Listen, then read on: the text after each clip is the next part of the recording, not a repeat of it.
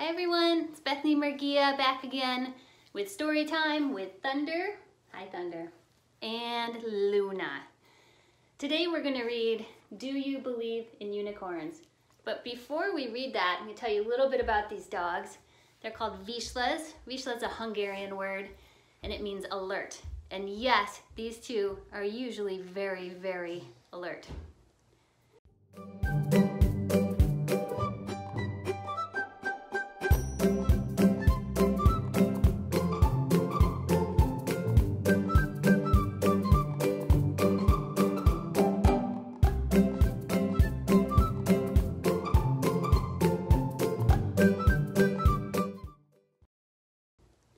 And I think being alert is very important if you want to be a creative person. It's also important if you want to find magic in the world. I think there's a lot of magic hiding out there, just waiting to be discovered if you're paying attention.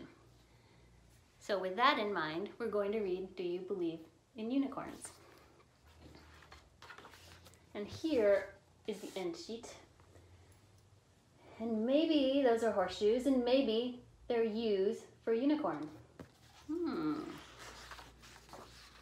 And our title page, again, Do You Believe in Unicorns? By me. And our dedication page, this book is dedicated to Thunder. Thunder Paws, her fuller name. And take a look there, pay attention to some of the details. You'll see a little green creature, lizard kind of creature behind the hat. May be important. Hey look, it's a horse in a hat. Okay. No, I do not think it could be a unicorn in disguise. That's ridiculous. Do we notice anything there? Is that little green creature back again? Okay, just something to notice, something to pay attention to.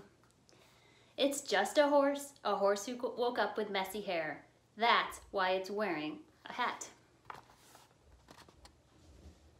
And again, it's interesting. There are a lot of sparkles behind that horse in that mirror. I wonder what that's all about.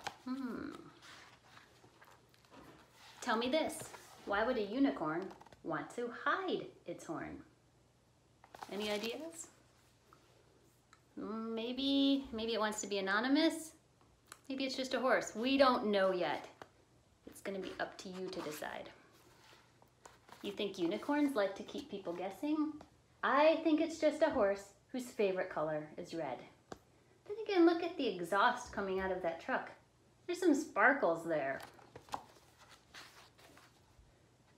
Or a horse who doesn't want the sun in its eyes. Then again, do horses usually have trails of butterflies behind them?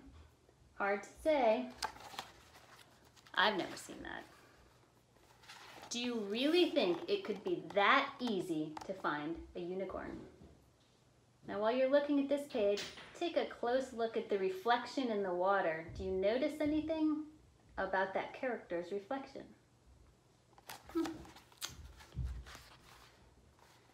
Let's be realistic. It's probably a horse trying to keep its head dry. What do you notice here?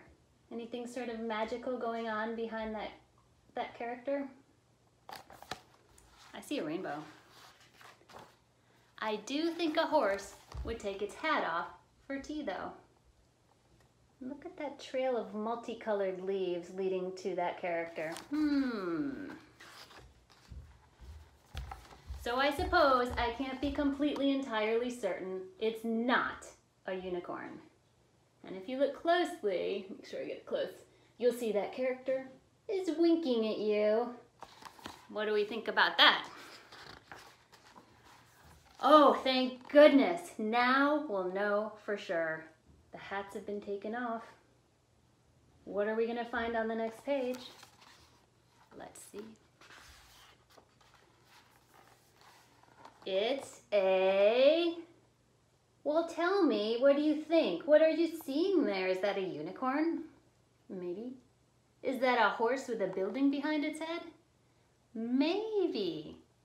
Let's turn the page. Maybe we'll know then. Hold on a minute. Maybe you can only see unicorns. Is that a unicorn? Is that a horse with a mountain behind it? It's so hard to know. But maybe you can only see unicorns if you believe in them. And here again, what do you see? Is it horses running through grass? Or is it unicorns? I think it's up to you to decide what's there. And on that very last page, see that little green character one more time, but this time looking a little less like a lizard and a little bit more like a dragon.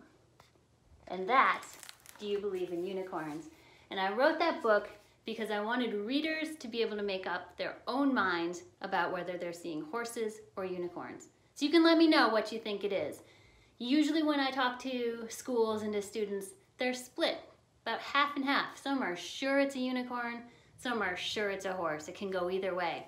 Now, a couple of things to mention. The back of this book is sort of fun because you can make your own unicorn by finding something behind this, something that will work behind it to make it look like a horn. So you can carry it around your house and find the perfect thing that turns this character into a unicorn. As well, there are a few things that I wanted to mention that are on my website, additional activities that you can do to go along with this book.